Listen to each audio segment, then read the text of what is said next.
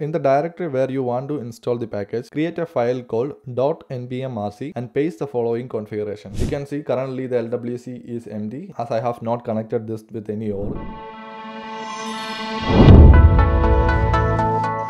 Hey everyone, welcome back to the channel. If you have been working with Salesforce OmniStudio for a while, you already know how powerful OmniScripts are when it comes to guiding users through dynamic data-driven experiences. But sometimes the standard OmniScript element just doesn't match your use case, and that's where customization comes in. In this video, I will walk you through how to properly set up your local development environment so you can safely customize OmniScript elements using Salesforce supported method. By the end, you will have everything ready for real custom development. So let's get started. Before we dive in, let's clarify what customizing OmniScript elements really means. We are not editing managed package code directly. Instead, Salesforce gives us a safe, upgrade-friendly way to extend OmniScript elements through a customization NPM package. To do that, we need a properly configured local environment, one where we can download the package, make our changes, and deploy the custom components back into our org. And that's exactly what we will be setting up today. Alright, let's quickly go over what you will need. You will need a Salesforce org, ideally a sandbox or a developer org with OmniStudio or Salesforce Industries installed.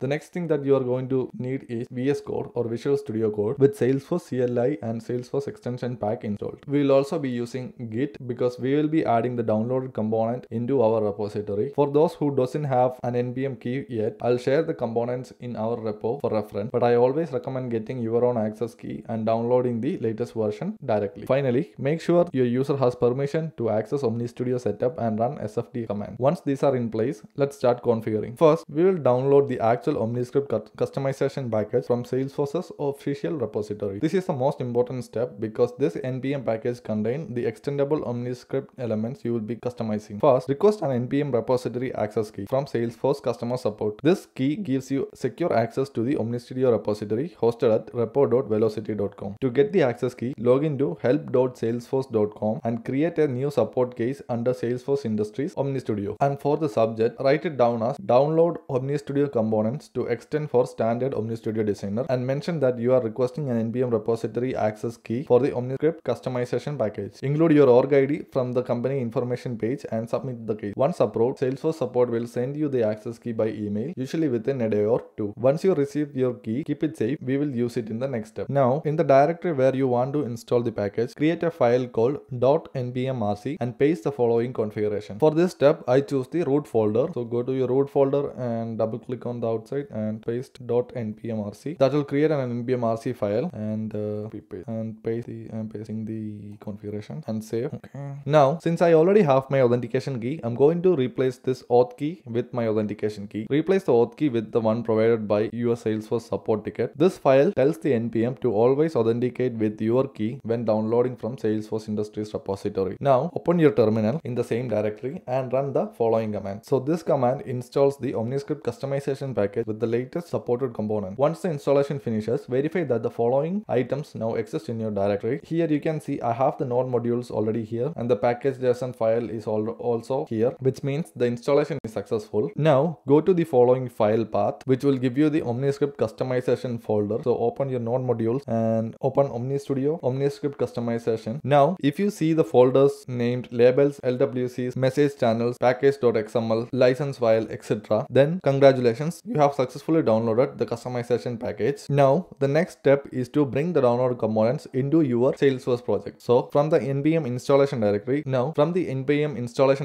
copy the necessary folders or components into your Salesforce project. Now, let's say you want to bring all the LWC components into your Salesforce project. You should copy the LWC folders from here, copy, and go to your project, which is the Force app main default, and under LWC, you can see currently the LWC is empty as I have not connected this with any org. What you can do is you can either delete this and paste it in the default folder, which will include all the LWC components from the OmniStudio package, and all the LWC components from that package will be available in your project. So based on what folders or components you copy, you should have a folder structure something similar to this. So this mirrors Salesforce structure and ensure proper deployment order later. Now let's go ahead and connect your project into your Salesforce org. Okay, inside VS Code, press Command Shift P on Mac or Control Shift P on Windows CentOS and type sfdx authorize an org and hit on enter and choose custom, and then please log in with your Salesforce credentials. Okay. Now that we have successfully authorized into our org, let's go ahead and customize one element so we can use it in our OmniScript. In your project, go to the LWC directory and create a new subfolder for your custom component. Let's say we want to extend the OmniScript text component. We'll create a folder called custom text. So in our project, under the LWC folder,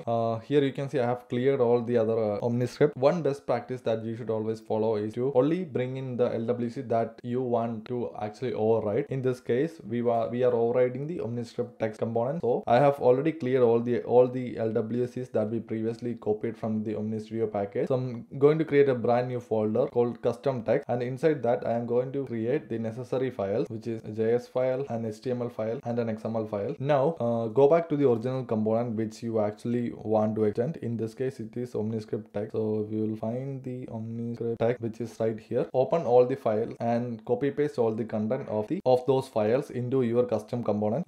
For XML, use this following data. So here is what's happening. We are importing the base OmniScript text component and extending it. That means we inherit all its core functionality and can add or override specific behaviors if needed. And the metadata file defines the component's API version and label, and we keep is exposed as false since it is not a standalone component but an extension. In our custom HTML file, you can safely modify it, change the markup, and add CSS classes or inject new logic through conditional rendering. For example, you could add a custom CSS class to style input borders or display helper text differently. For now, we are going to change the label, or before changing the label, let's first deploy this and see if we are able to deploy. We are facing these deployment issues because the template you pushed, which is in this case the custom text HTML, is trying to render OmniStudio's base input and marked input LWC from the default C namespace. As you can see, this is the C name, but those helper components doesn't exist in your source or target org. OmniStudio ships them inside a managed package. So Salesforce looks for something like OmniStudio input or the namespace you see from your setup. So basically, you'll have to change this namespace wherever you are in. To find it, go to your setup, open the install packages, and find the OmniStudio package, and under namespace prefix you can find your namespace. So copy the namespace and replace the C namespace with your namespace, which is OmniStudio. So we can replace C with OmniStudio. Let's do replace all, and let's do it for all other files. So we have the JavaScript file, and here you can come and remove, and let's try to deploy this again. Here we are getting another error which basically says it's not able to find OmniScript text HTML because right now we have custom text HTML. So let's replace that to custom text HTML and let's deploy. And as you can see, the deployment is successful. Let's go ahead and open one of our OmniScript. So here is a basic OmniScript designer, and I'm going to add the text element. Let's go ahead and drag and